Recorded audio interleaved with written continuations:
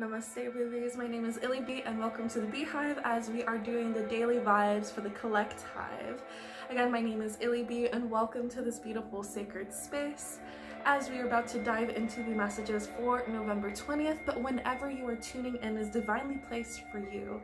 Whenever you tune in, whether it's a few days, a few weeks, a few months, is divinely placed. I would like to wish you guys a happy birthday to whoever's birthday it is today. Happy trip around the sun, and I'm hopeful your day is filled with magical blessings as you are so deserving and worthy of feeling those blessings as well. So, before we hop into the messages, I would like to start off these messages with a guided meditation to help us ground and to take our day with ease and with joy. So, please join me on your seats with your shoulders pulled back and your chin slightly tucked in, and with your hands in your heart. Tuning into your breath with its natural rhythm as it becomes one with all life. As your breath is part of the harmonious symphony of Mother Earth into all creation beyond this realm. Breathing in this oneness and breathing out your own unique essence so they can be heard, felt. Breathing in again and out. You feel a part of this web of life. You feel the vastness, but still in your own essence of what you bring to the table. Breathing in this love and breathing out your love from your heart, extending this to those that need it. And as you feel the love, and let it be placed to where it needs to be placed. Taking a moment to feel this love and notice where it resides in your body.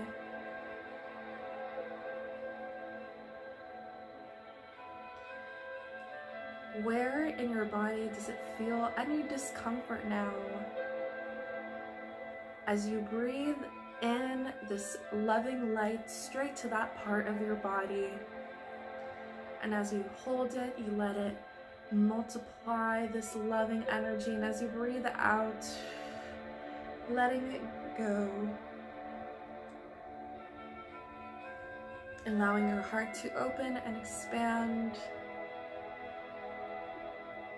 We move our energetic, our roots from our hearts, these veins, as you pull this veins out from your heart, and as it flows out into the waters,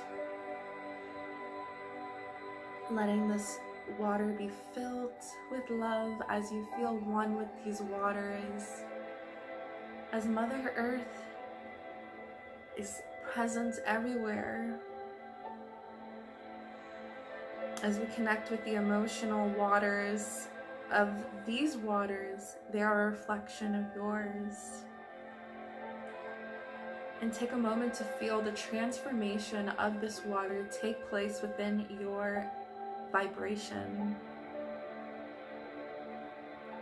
Allowing to move these waters through your body, anchoring yourself into these waters and into the sand as your emotional roots are being strengthened and healed, allowing emotional intelligence,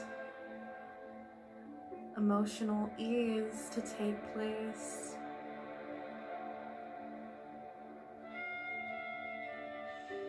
Thanking the ocean and the spirits who reside here and Mother Earth for allowing us to anchor in that love. Making our way back into our heart centers, back into our rooms, and back into our bodies.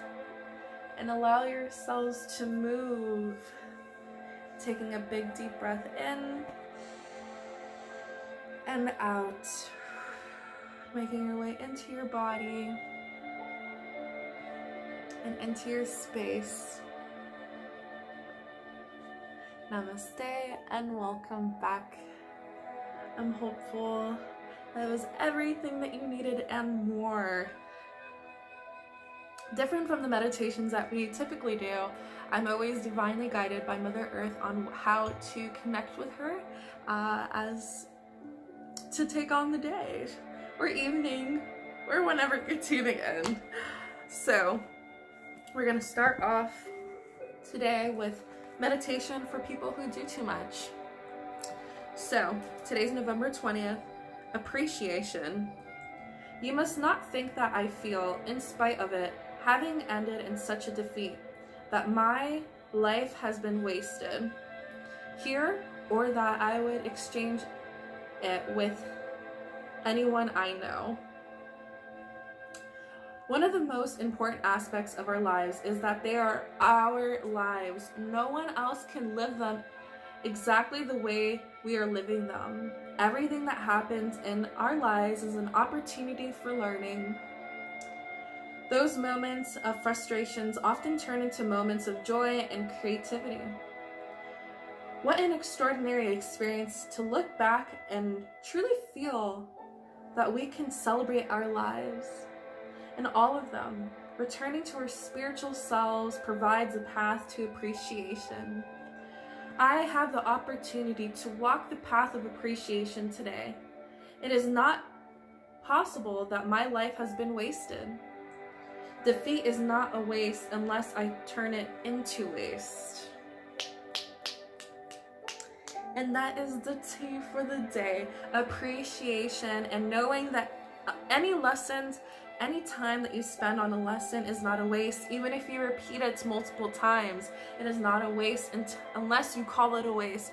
You are powerful creators. If you say it's waste, it will turn into waste. Appreciate every little lesson and take your day with appreciation and bring that essence into your everyday life. Very beautiful.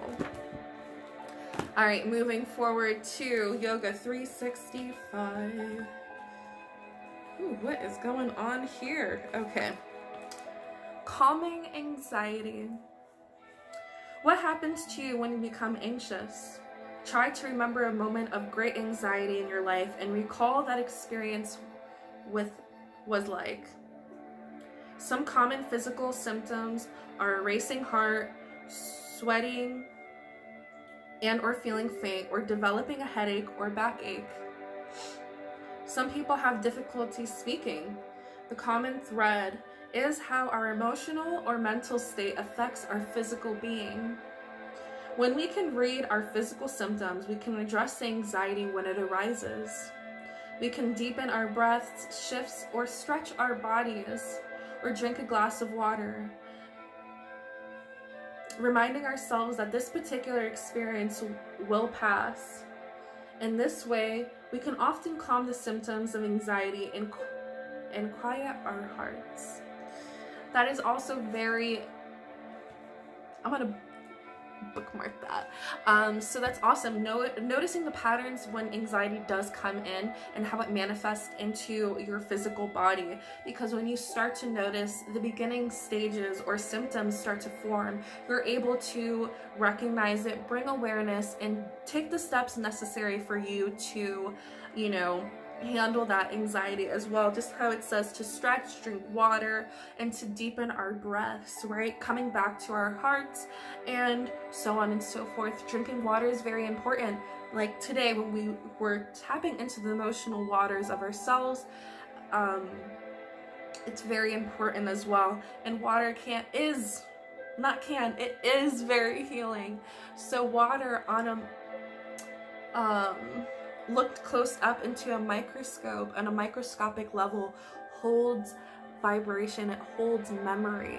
So when you speak into your water, speak affirmations of what it can do for you, whether you're trying to manifest abundance, manifest a specific job, or you're just trying to calm your body of anxiety. Speak affirmations to your water. There was a scientist that actually did an experiment where he looked at two separate different waters, one that was fed positive affirmations and one that was fed negative, and under a microscope, the one that was fed love looked so beautiful, like a snowflake under, you know, a microscope, and the other one that was distorted looked distorted. Yeah, just looked distorted.